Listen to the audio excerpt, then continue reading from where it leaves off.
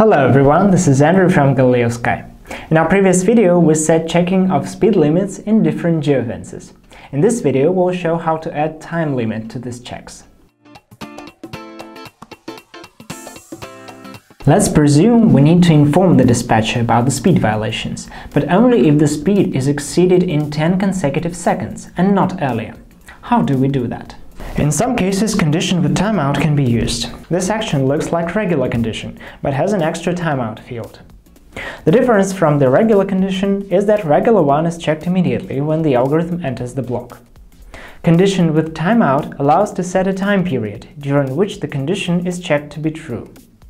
Once it's true, the condition immediately follows the true branch, ignoring the timeout. If it's false, tracker will wait during the set time period for the condition to become true, and only if it's false during the required time limit, it will follow the false branch. However, in this task, this block is not the best choice, since during these 10 seconds the driver can exit the geofence he is inside currently and enter a zone with higher speed limit. What can we do in that case? We'll use counters, custom variables that are used to count something, usually for condition timing. Let's introduce the count variable in the beginning of the algorithm and null it.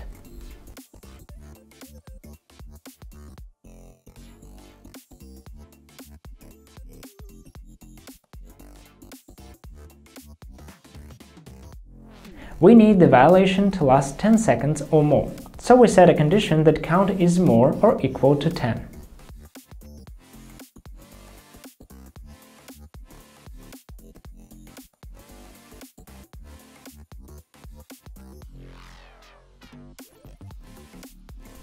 For false branch, we add mathematics block that we previously used in the driver identification algorithm.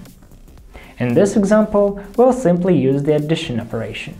We write into count variable the result of adding 1 to its current value, or simply talking, we increase the count value by 1.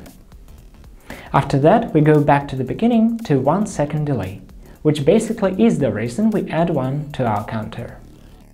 Now, in case of any violation, the tracker will repeat the circle 10 times, and on 11th will activate the reaction.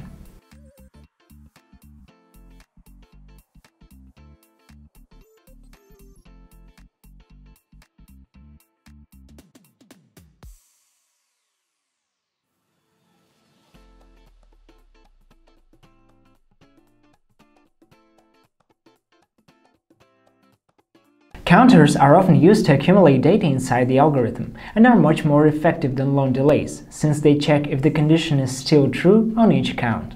In our next video, we will show you how to send custom data to the monitoring software.